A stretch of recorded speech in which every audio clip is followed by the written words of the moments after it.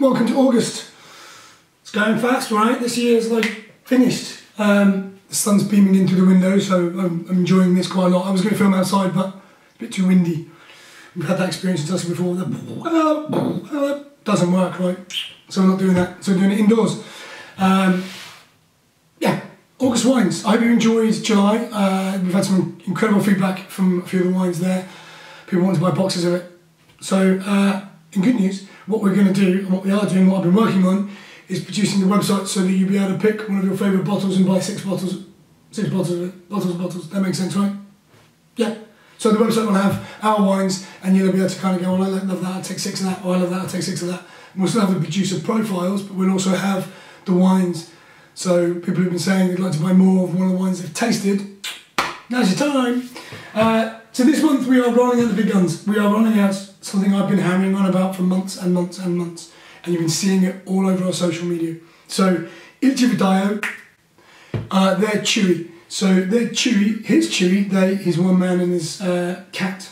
100% Sangiovese, left on skin for 1 hour. So as you can hear, my voice is really knackered. I just did the wine car boot in London on the weekend, talked solid for 8 hours, and I kept going on about this. And my passo was Sangiovese, left on skin for 1 hour. So basically, for those who don't know what that means, he takes the grapes and he squishes them and they go into the tank and then he leaves it for 1 hour and then he separates the skins from the juice. So what you get is a nice, lovely, blush coloured rosé. His previous vintages were a lot darker, a lot more fruit, a lot more overpowering for a rosé. So Gregorio's realised that the Provence style rosé sells a lot better and works a lot better. This is really clean, really crisp, really fresh, minerality, we talk about a lot, really designed to be an aperitivo style wine. So aperitivo is where you sit down and you open a bottle and you share it with friends. That's it. But for me, this is the best rosé I've found in Italy. Because it's a little bit left of centre, so it's not sweet and fruity, which is what a lot of people go for when they go for a rosé. If you don't like sweet and fruity rosé, this is your huckleberry. You'll love this. It's clean and fresh with a little bit of zestiness. Kind of unripe fruits. You don't need a food pairing, but if you want salad, chicken, like it doesn't need a lot. It's more to just sit and drink and enjoy with friends. Perfect. Hot summer's evening, you know, this summer's supposed to roll on and on and on according to the Met Office, but we'll see. Second up, Poggio Piano, the Gallardi family. So they brought you such hits as Com'era, the Chianti. So we did a Chianti Superiore of theirs last month. I've tried the Reserva. I think it's going to be rolling out at Christmas because it's amazing, 100% Sangiovese. 2012 as well, cracking year. This is 2016. So this is Verdicchio, which is probably more famous for coming from the Marche. So leading into next month, I have you 100% Verdicchio. It's like I planned this stuff. Verdicchio and Trebbiano. So Trebbiano and Verdicchio are both very, I would say, zesty wines. You know what I mean by that? They're quite sharp and quite fresh, and quite clean. They're not too fruity, they're not too fruit driven. So fruit driven is a real wanky wine term. No, this is wine fruit driven. I use it because it kind of means that you just get a load of fruit and not much else.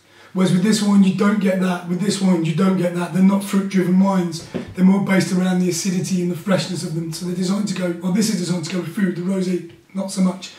So I would go creamy chicken pasta, roast pork. You've got to get away with roast pork. Maybe even cheese, like a creamy cheese, because it's really quite sharp. That's a bit ballsy, actually. Give it a go. Let me know what happens if you do that. I should probably do it myself and tell you, right? That's how this thing's supposed to work. 2016 vintage, so year before last. So it's had a bit of time in bottle, which gives it time to kind of soften a little. It's just great. It's a food wine, it's fresh. It's from just outside Firenze, Florence. The family are lovely. You've tried a couple more of their wines, so you know they're a good producer. Give it a whirl, let me know what you think. I like it. I like it because it's a foodie white wine. Most white wines are just chuck them down your neck. This Badger, I put this on social media the other day because I'd forgotten what it tasted like. So I tried this in Piacenza in 2017. So there's a big show in Piacenza that Carlo and I went to, and we met Tenuta Mareli, who make this Nicodema. So I emailed them recently because they're technical sheets. So technical sheets on websites are how the wine is made, what's in it, how long it spends in oak barrels. It's all the stuff that I learn and pass on to you in a kind of rudimentary term, as in spends time in oak. It's great. I read all the shit, so you don't have to. If you're a wine wanker, wine nerd, like I'm going to start putting technical sheets, PDFs against the wines, so you can get more of a like tasting notes. Because people are asking me for them, and I've just not done them because I thought this would be a more fun way to interact. But I'm going to be a bit more professional and do tasting notes as well.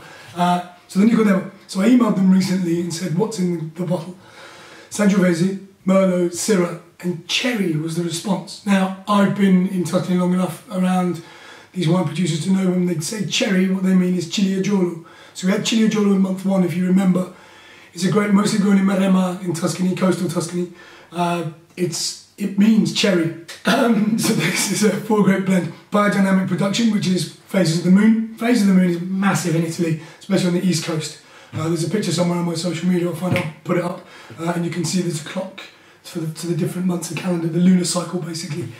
This wine is produced doing that. It's cracking. Considering there's only 10% Ciliegiolo in it, I find that's the real standout grape for me. So Ciliegiolo for me is a bit like a kind of just ripe cherry, but you kind of get a bit of the pith in as well. Take the pith, you know, like the woodiness. So it's unlike cherry, a little bit of wood. Doesn't sound hugely appealing, but trust me, it's wonderful. With these other wine grapes blended together, this is a banger.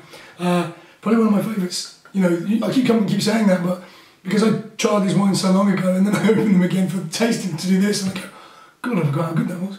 But this is a rocket. So they're your wines for August. Yeah, so a nice big red. Now it's getting cooler in the evenings. I thought this would be lovely. Steak. I know I say steak a lot, but they eat a lot of steak in Tuscany, so it goes well with steak. Roast lamb. You could do like a marinated grilled lamb on the barbie, something like that. That would work really well with this. It's big, it's tannic, it's got a lot of acidity. This is amazing with, like I said, like a creamy chicken pasta. Chicken, bacon, cream, a bit of English mustard, pasta, boom. This would work really well. Or like I said, try it with the creamy cheese. It'd be quite lovely because it's sharp and zesty. So creamy, sharp, it cuts right through it. Works. And this is just to sit in the garden, enjoy with your friends and family and loved ones, or sit on your own and smash it. Yeah, you guys are the last to get this, so we're going to have to order some more in. But there we go.